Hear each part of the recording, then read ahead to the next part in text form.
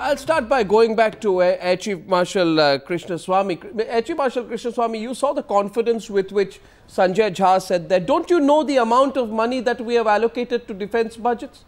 Almost as if suggesting that we, the people of India, should be grateful that the Congress party, from its own coffers, which it's not clearly, right, from the taxpayers' money, has allocated money for the defense budget. If this is the case, Mr. Air Chief Krishnaswamy, could you please tell us, and maybe more Sanjay Jha more than me, why it is that the Indian Air Force, which you have led, had to sound a red alert over rapidly dwindling fighter squadrons? Why is it that the Indian Air Force had just 34 fighter squadrons when it was authorized 42 fighter squadrons? If so much money is being given in such an act of generosity by the UPA government, which we should be grateful for, why is this the situation, for example, with the Air Force, Air Chief?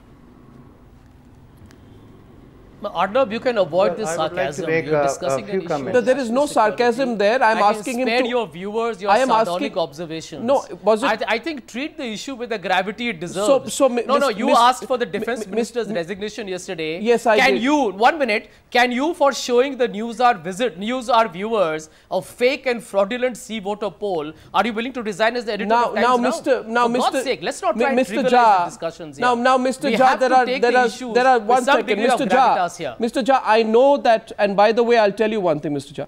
I know it must be extremely difficult for you to listen to what I will tell you now. I know, Mr. Jha, that it must be very difficult for you to see stories on Times Now about how your Prime Minister says nothing when you have UPA appointment scam. I'm sure it's very difficult for you to talk about the medical scam as well.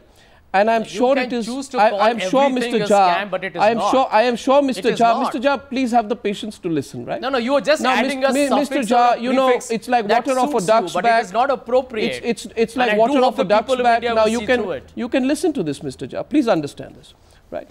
Now, as far as the surveys are concerned, the news channel concerned was asked a question, and it said we have absolutely nothing to prove that any survey which has been done on any channel, right, already, which has been done and shown and published or telecast, can be questioned. Now, that was a very firm position taken by the news channel. I can completely understand and empathize with you, Mr. Jha, your nervousness or worry about all the polls, right, which have shown certain difficult position which the Congress party is in. But tonight, Mr. Jha, I would request you. I would request you to let us come back to the subject. I would request you to come back to the subject. I would request you to come back to the very important subject. And people have died this week, Mr. Jha. People have given their ultimate sacrifice not to hear you, Mr. Sanjay Jha. No, Mr. Jha, you know, Mr. Jha, it is very important for you to you can digest the facts without getting worried about it. Let us respect him for what he's doing. So Mr. And I'm willing to accept the criticisms. We are willing to take the feedback. But let us not start, asking for people's heads every night. I mean, that's not the way Sanjay Jha, you know, I'll tell you, I will repeat this point to you very clearly, and listen to me. And you know, by the way, let's get Chief Krishnaswamy, and you can, for a change this evening, Sanjay, show a little bit of grace in making people listen to you. You know, one of the problems sometimes, Sanjay Jha, of politicians and political party spokespersons is that they can very often get the feeling that they are doing the people of this country a favor by replying to the questions that are put by the media. Now, Mr. Jha, I request you, therefore, that I am saying this tonight as an independent journalist. I am saying this as an independent journalist, not a journalist authorized by the Congress party, right?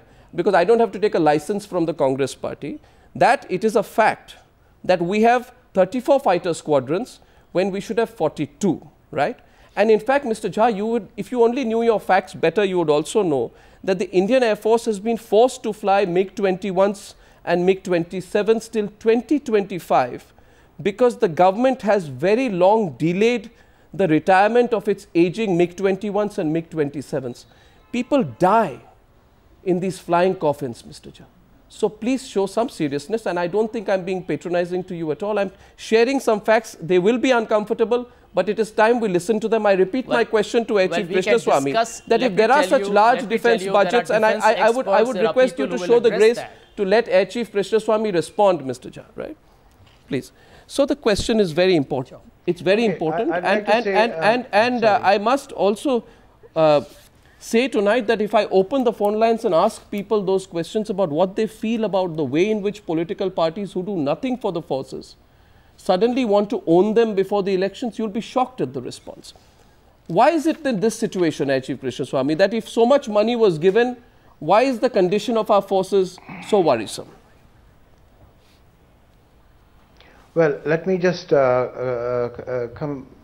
a few important issues here that we are talking about. I would like to disconnect politics from governance. Now, the services are managed through the government. It doesn't matter which political party it is. It's a matter of governance. Right. It's very interesting that Colonel said that the governance is so weak that it is now the military guys or former military guys have to come into politics to show how to govern, as though the current government or the past governments or the governments have been totally incapable of governing. I won't go by that. And I don't believe that military guys, you come into one day into politics and you can govern anything better. But I'm sorry, now, that's not the situation on let me complete.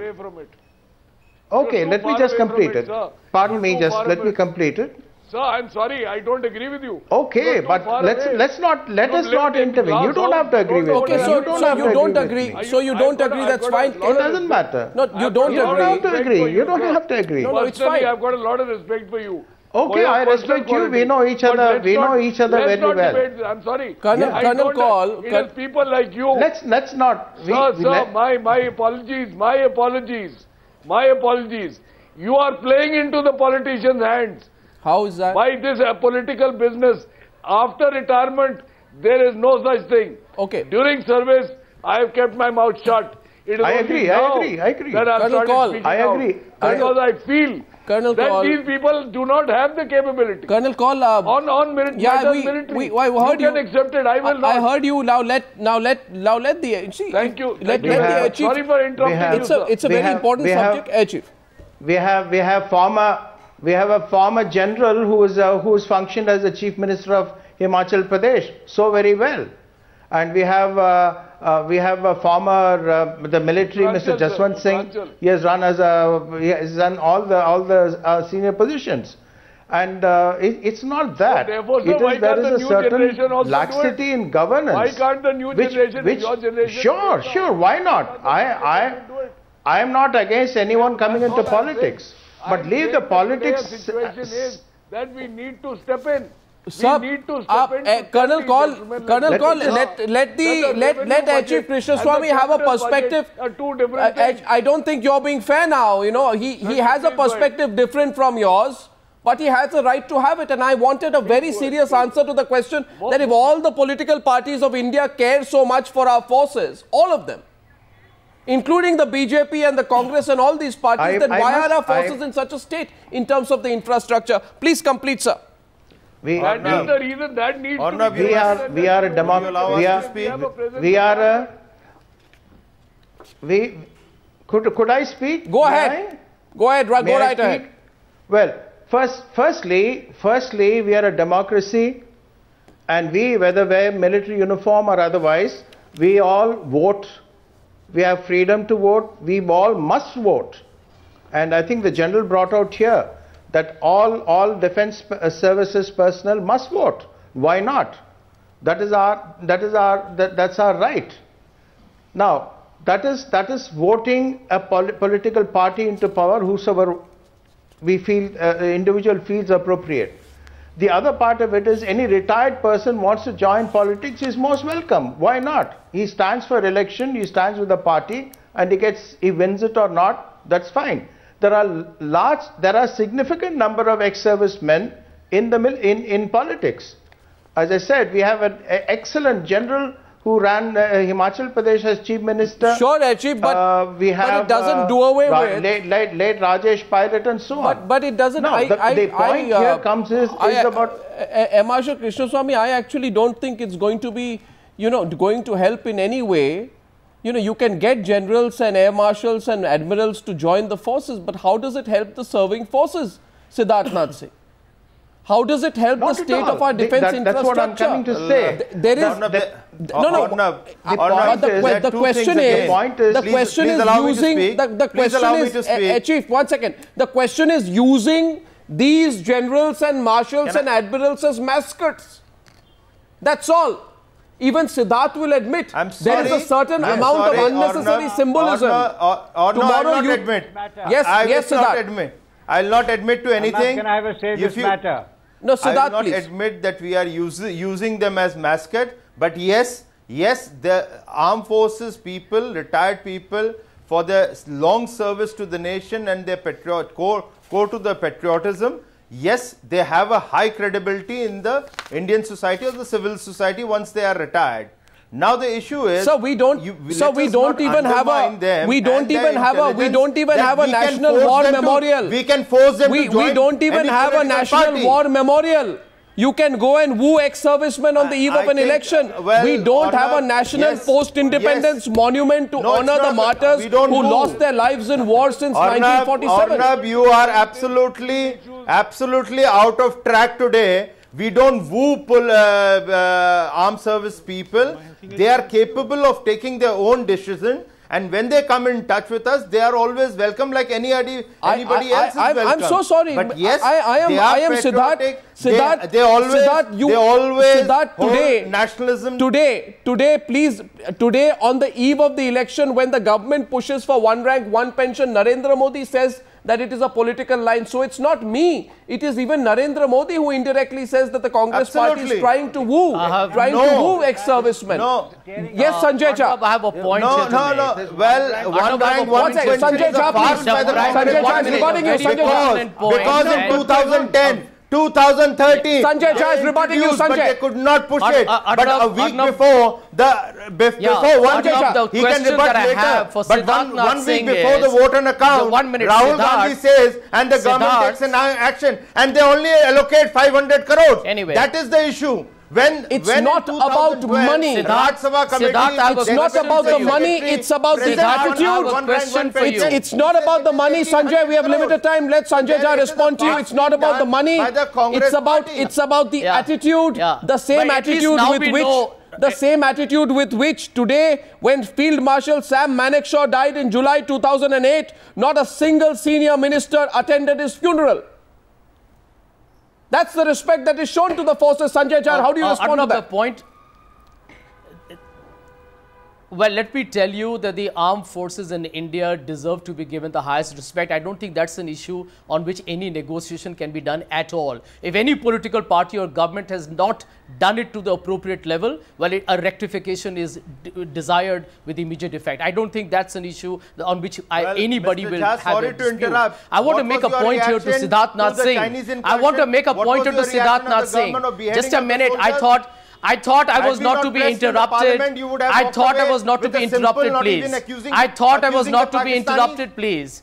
The Prime Ministerial Designate of the BJP makes a statement that it is these traders who are able to take bigger risks than soldiers in the army. And I think that is the most reprehensible statement that can ever happen from a senior leader of any political party. And I would like Siddharth Nath Singh to acknowledge that that was either a terrible lapse of judgment or a lack of vision. And let me tell you something, it was a shameful statement on the part of Narendra Modi. That is something that tells you what the attitude you have as a political party. That's why you see politics in one rank, one pension, when in fact it is nothing but a long-standing issue that had to be resolved. With high inflation, the soldiers being beheaded, China walking into India. At least you can apologize on behalf of Mr. Modi and your party. Siddharth Nath Singh, you have a platform today to apologize on behalf of Mr. Modi and your party. Gentlemen, that is what your vision is, Mr. Jha. Gentlemen, I find one thing very interesting. That is the vision you carry. I'm so sorry. All political parties. Arnab, what is going on? No, Kamal Mitra Chenoy, that's what's going on. All political parties, including yours, are so aggressively trying to suddenly in pre-election eve, Mr. Chenoy, become the spokespersons, the custodians, and you know... No, hold it. We are not... Arnab, we are not only talking about elections. I would like to talk about their service conditions. Why don't we discuss that? That's a serious matter. Why do they need an army person in the pay commission? Because otherwise they're not heard. Let's discuss this. I agree with you. Why do they retire so early? Because there are no posts. I agree with you. I 100% agree with you, and which is why I think what we'll do is, because I have to end this debate, the question is, Mr. Chenoy, it's so transparent. It is so transparent when political parties wake up to the interests of forces on the eve of an election. Everyone will see through it. This country needs the politicians to take care of the forces 24/7, not discover them before an election. Gentlemen, I thank you for joining me on debate number 2. Thank you.